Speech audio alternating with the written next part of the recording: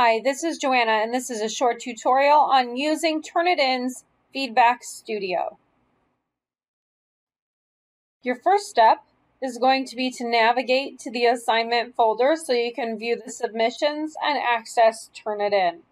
So if you click to the Assignments tab, go to the assignment you are wanting to grade. And then instead of clicking on this paper here, which will open it in D2L's annotation tool, you want to go over here and click the pencil. This is going to open the submission in Turnitin's Feedback Studio. And if you have a number of student submissions, in this example I only have one, you will be able to toggle back and forth with these arrows on either side and navigate to select a submission using that down arrow as well.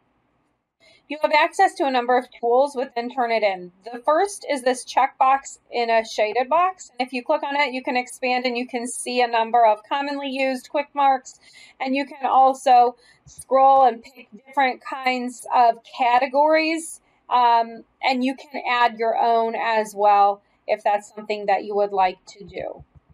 So I'm going to go ahead and click paraphrasing. These are things that students commonly make mistakes with paraphrasing.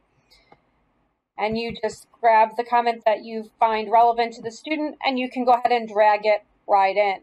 When you're done with that, with quick marks, whatever you select, you can go ahead and click the X and it will take it back to this small option. You can also go to feedback summary, and this is where you can type a summation comment to your students about their entire essay. You could put a voice comment in there if you wish as well.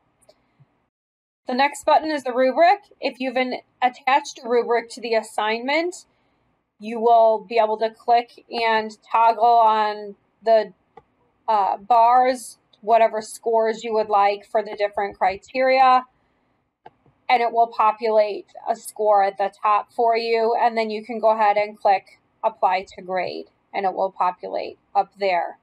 So it took the rubric scores and multiplied it out so that it would calculate to fit the grade.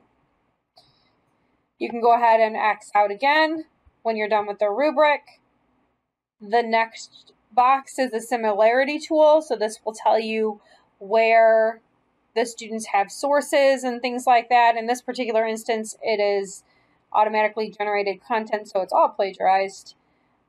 You can also optionally download, and you can get some more submission information, how many words it is. So if that is a particular requirement that you have and you want to double check and make sure everything is good, you can go ahead and check that information as well. The last button is about AI writing detection, and that was not something that was checked for this particular submission, but if that has a score, you would see it populate in that particular box. On the left-hand side, you can also toggle page navigation by clicking the 3 bars, and then you can scroll down to different pages if you would like to flip ahead to a different page. You can also click wherever you would like to make a particular comment, and a menu will pop up that will be quick access to quick mark.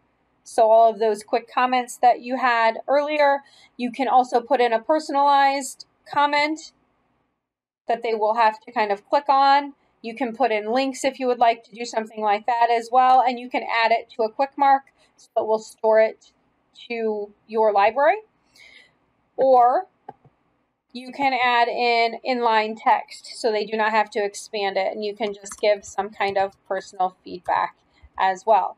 If you find that the personal feedback is not exactly where you want it, you can edit it, and you can also grab the text and move it a little bit over if you would like to do that as well. You can continue to edit any comments by continuing to click on them and adding information, and then students will be able to see that by clicking on that when they get their feedback. And that is the short tutorial on how to use the Feedback Studio within Turnitin. If you need any more help with this, please contact the Department of Online Learning at onlinelearning@prairiestate.edu. or stop by my office in 3216.